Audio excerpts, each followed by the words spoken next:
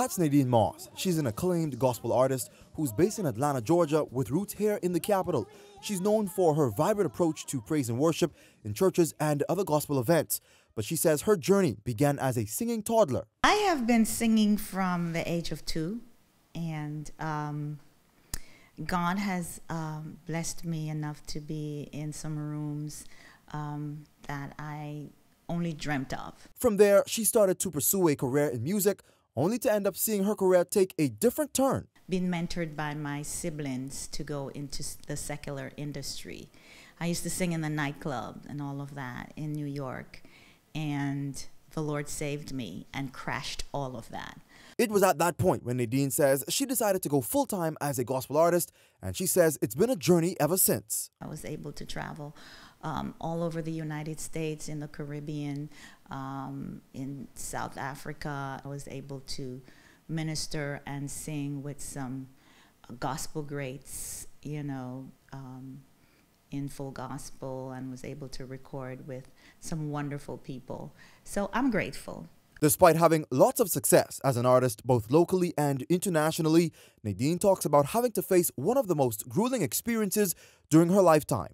July 29th of 2021, I was diagnosed with stage 2 breast cancer. But here's what she says kept her at peace. My devotion that morning had led me to St. John chapter 11, 1 through 14. And it talked about when Lazarus was sick and his sisters, Mary and Martha, had sent word for Jesus.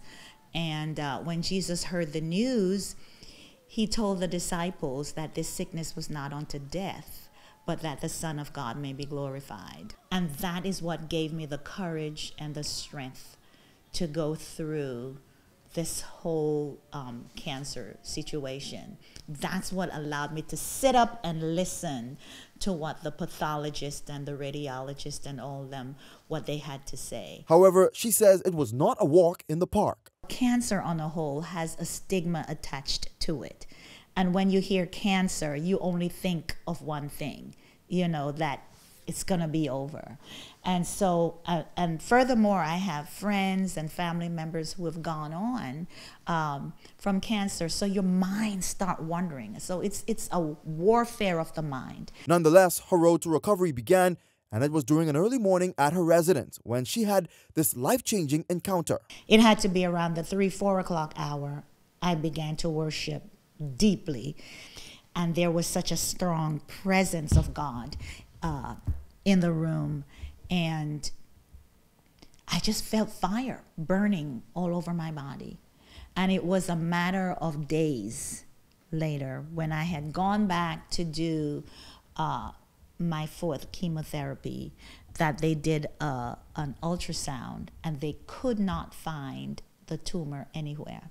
Nadine says that experience led to the birth of an event dubbed Worship Heals, and that's scheduled on December 16th at Agape Church. We're going to worship until your diagnosis change, until your sickness is reversed, until that difficulty, whatever it is, that impossible situation that you're facing, that will turn around. Because if worship healed me, then worship will heal you. And I'm completely and totally convinced that if God did it for me, he will do it for you also. Jose Etienne, Eyewitness News.